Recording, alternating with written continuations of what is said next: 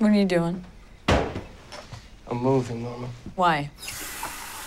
Only you would ask that. Why do you have to move? I don't get it. What is that gonna prove? You made this mess. Live with it. I'm not going to. I made this mess? It's funny. I thought I got raped. Yeah, well, that's not what he said. What the hell did he say? He said that it wasn't like that. Whatever that means.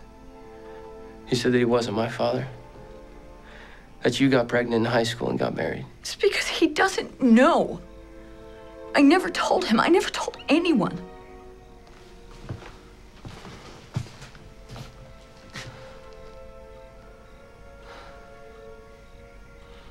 Why did you have me, Norma?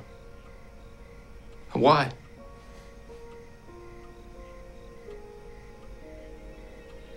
Yeah, that's what I thought. You sure you're okay? Yes, I'm fine.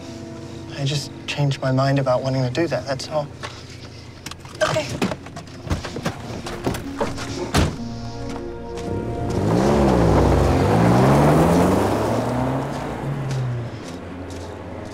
What does that mean? Leave me alone, Norma. Stop it, move! What does that mean? You used me to get out of your house. You got knocked up by your brother, and rather than having an abortion, you used me to get your boyfriend to marry you. You made him think that I was his. You brought me into this world using me, knowing what I was, not caring, just thinking about yourself. Dylan, it wasn't like that. You have to believe me. I was so scared. You have no idea. I had no one to protect me. I was a little girl. I was a kid. My father scared the crap out of me. My mother was sedated all the time. My brother would not leave me alone.